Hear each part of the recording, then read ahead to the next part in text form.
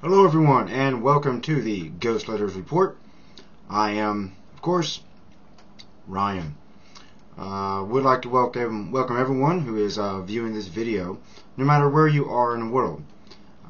I'm, of course, right here in Tokyo, Japan. What we're going to talk about in this video will be slightly startling to you, yet it does appear to be the truth. Now, as time goes along, more and more information about the actual ins and outs of the Fukushima nuclear power plant becomes available. Now, we're going to get into something that Mr. Akio Matsumura, who has reported and done a little digging, contacted experts he knows on the actual conditions of the fuel rods at Fukushima. Now, a little bit about Mr. Akio. He is a renowned diplomat. This comes from his own website. He is a renowned diplomat who has dedicated his life to building bridges between government, business, and spiritual leaders in the cause of world peace. He is the founder and Secretary General of the Global Forum on Spiritual and Parliamentary Leaders on Human Survival, with conferences held in Oxford, Moscow, Rio de Janeiro, Kyoto, and one more place called Konya. Because that's a little bit about Mr. Matsumura. He seems to be pretty much a diplomatic expert and a man who has dedicated his life to creating a better world. Now, the first thing that came to Mr. Akio Matsumura's attention was something that the let me get this information here, the former Japanese ambassador to Switzerland, Mr. Mitsuhi Murata, made statements when he was invited to speak at the public hearing of the Budgetary Committee at the House of Chancellors on March 22nd of 2012. I have the actual statements that he made. This is what he reported to Mr. Ban Ki-moon, the Secretary General of the United Nations. I'll give you an excerpt of what he said. He said, "I was asked to make a statement at the public hearing of the Budgetary Committee in the House of Chancellors on March 23rd. He said, I raised the critical problem of the number 4 reactor of Fukushima containing 1,535 fuel rods. It's quite a lot. It could be fatally damaged by continuing aftershocks. Now, we all know that Fukushima has had routine, strong aftershocks. He says, moreover, 50 meters away from it exists a common cooling pool for 6 reactors containing 6,375 fuel rods." He goes on to say, "It is no exaggeration to say the fate of Japan and the whole of the world depends on the number 4 reactor." Now, he says the fate of the whole world. This is an expert, an insider, a former ambassador, so he does have access to this type of information. He says this is confirmed to be the most reliable experts like Dr. Ann Gunderson and Dr.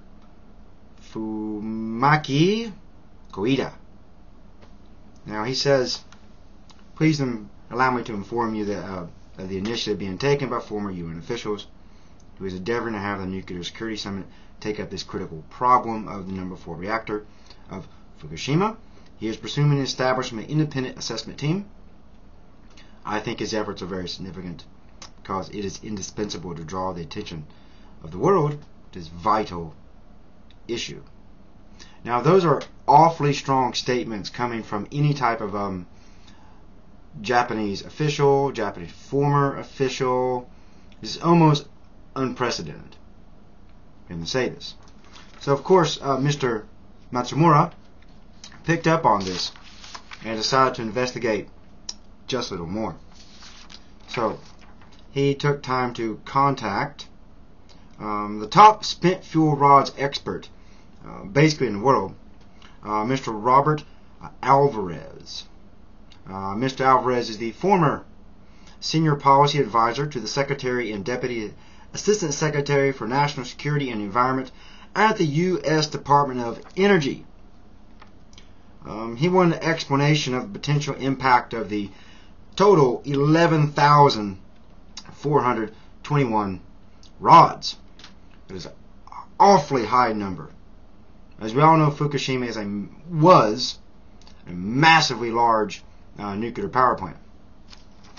Now, Mr. Matsumura himself said that he was astonished by Mr. Alvarez's response. I'll read you a little bit of Mr. Alvarez's response to Mr. Matsumura to just get a feel of just how serious this is, to back up the claims made by the former Swiss ambassador of Japan. He said in recent times more information about the spent fuel situation at Fukushima Daiichi site become known. He said it's his understanding that of the 1,532 spent fuel assemblies in reactor number 4, assemblies are fresh. Number 304, excuse me, are fresh and unirradiated. Excuse me.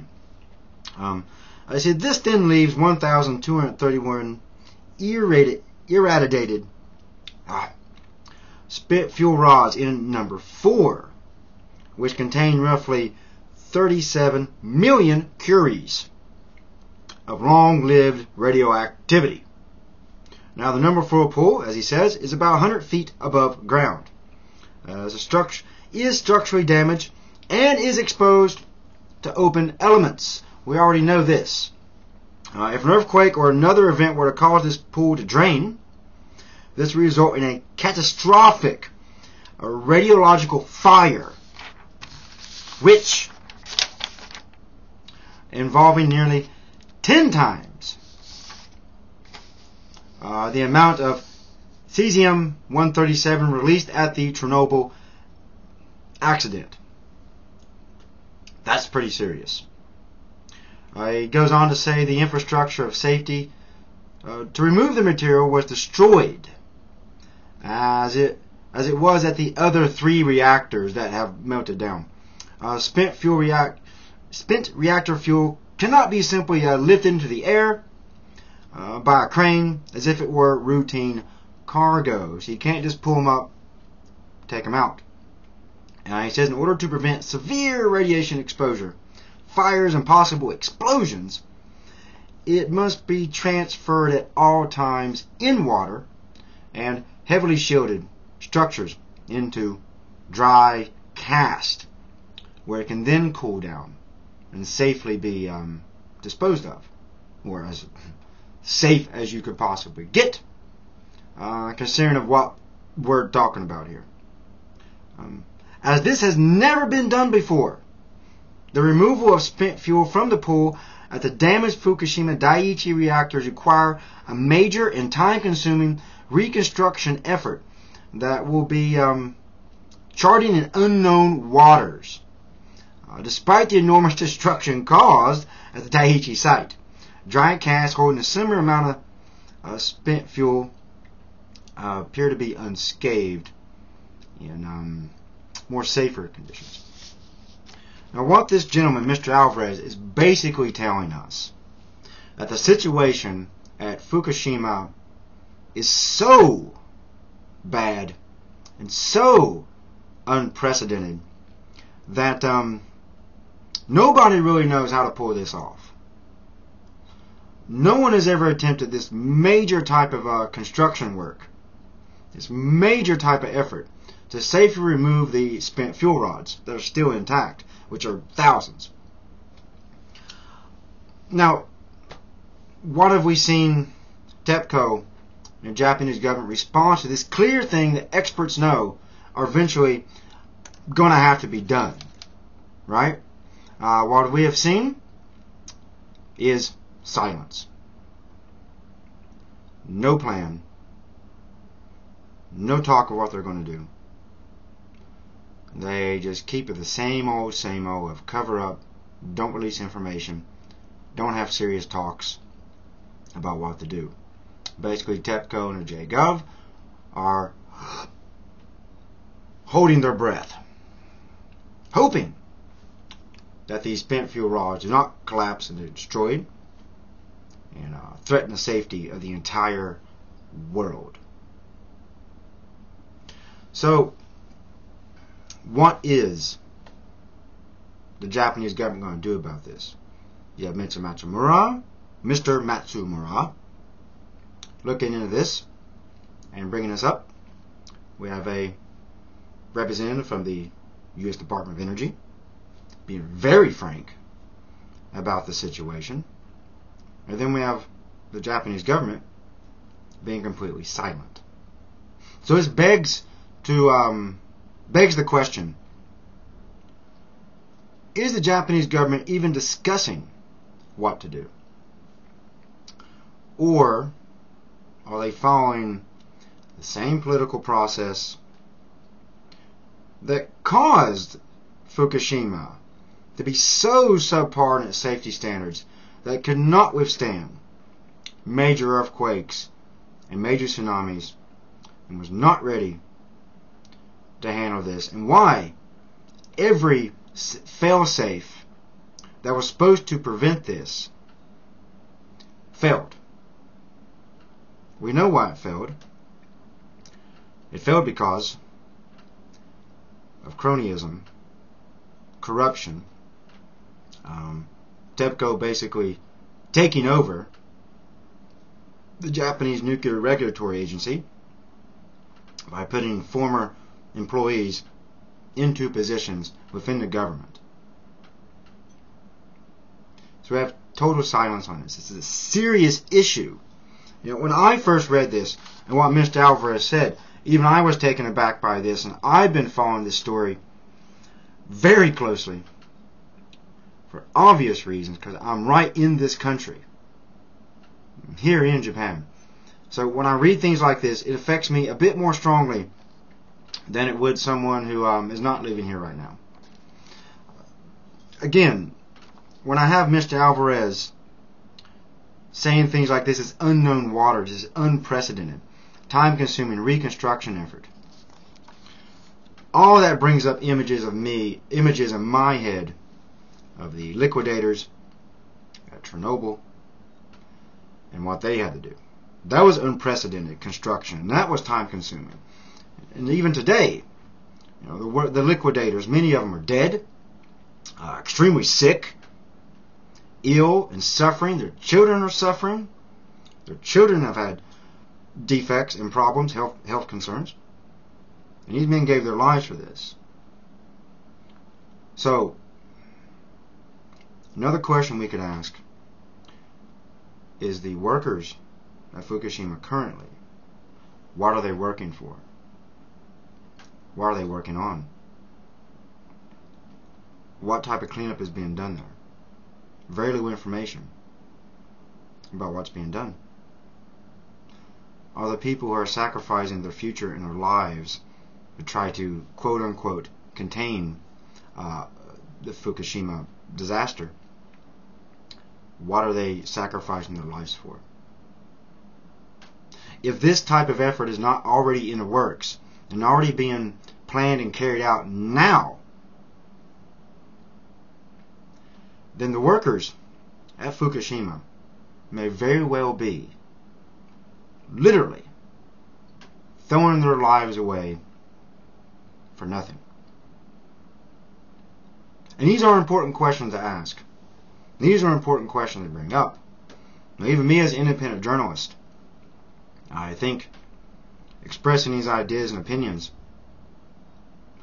may very well be completely valid. Asking these type of questions, bringing up these type of points.